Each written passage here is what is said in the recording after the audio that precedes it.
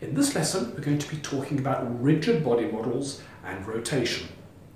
Now, so far in the course, we've talked about point particle models, where you just treat something as having only a position and a velocity. For rigid body models, that's not enough. You also have to worry about the fact that the thing is not a point, and therefore it can rotate. So, for example, if I was just throwing this pen up and down, just wanted to work out, for example, how long it's in the air, I can probably approximate it as a point particle. All I care about is its position. But let's say I hold it like this, and then bang it over here. That sort of motion you can't approximate as a point particle because it's a combination of rotation and motion. For a situation like that, you want a rigid body model. A rigid body model assumes that the object keeps the same shape.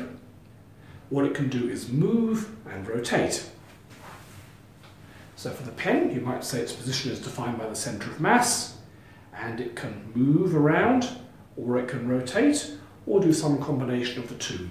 And that's what we're going to be talking about in this lesson.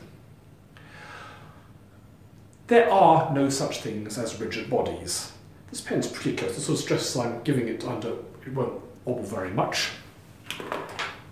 Whereas something like this could definitely not be approximated as a rigid body. You can't model anything like this by a rigid model.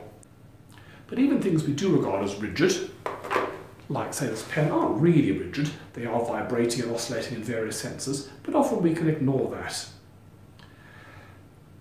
And even if we can't ignore it, sometimes we can treat more complicated objects as a combination of rigid objects. So for example, my body, a human body, of course it's not a rigid object, I bend, but let's say I'm trying to look at, for example, muscles involved in this motion. I could probably treat it as one rigid body here, one rigid body there, and some forces and torques between them in the middle.